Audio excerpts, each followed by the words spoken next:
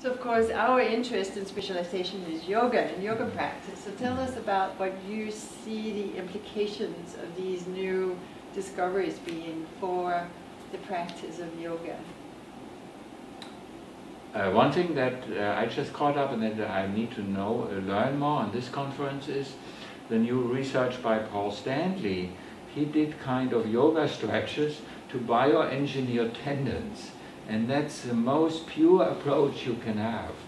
So instead of killing animals and torturing them with yoga practice that other people have been doing. Well, if you torture humans with yoga practice, so why not do it as well? but you should ask them before or tell them about it.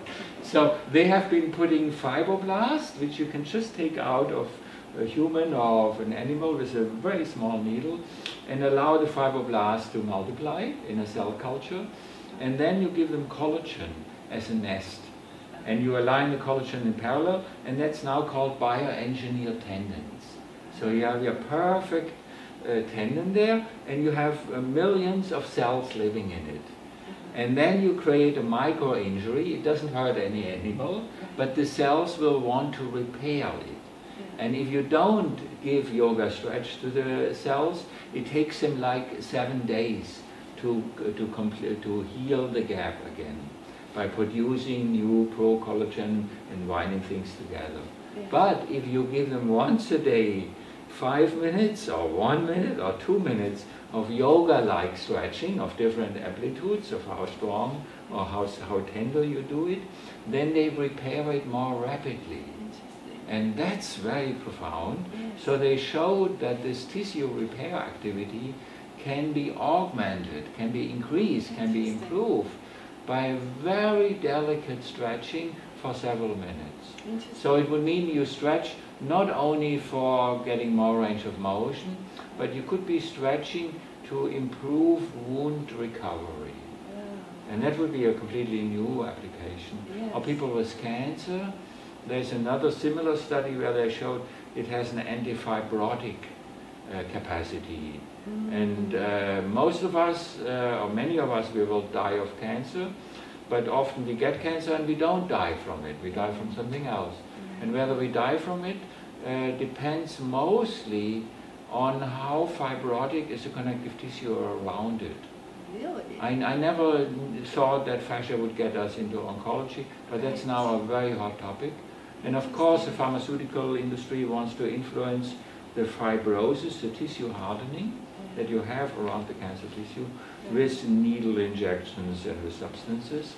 But apparently tender yoga could be the most powerful effect to prevent the stiffening of the connective. And then your immune system keeps the cancer small. Because it has access. So that's one application of yoga, that I would have never dreamt of. Yeah, and it has great relation to just maintaining the everyday health and healthy functioning of your body.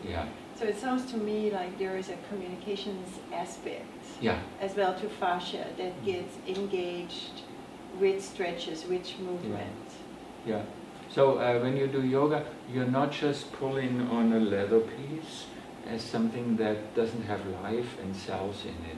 You know, you could measure how long, with how many newtons you would need to pull on a tissue in order to make it longer. But that's then you could just tear it and read a book at the same time. But this is a live tissue that you are applying it to.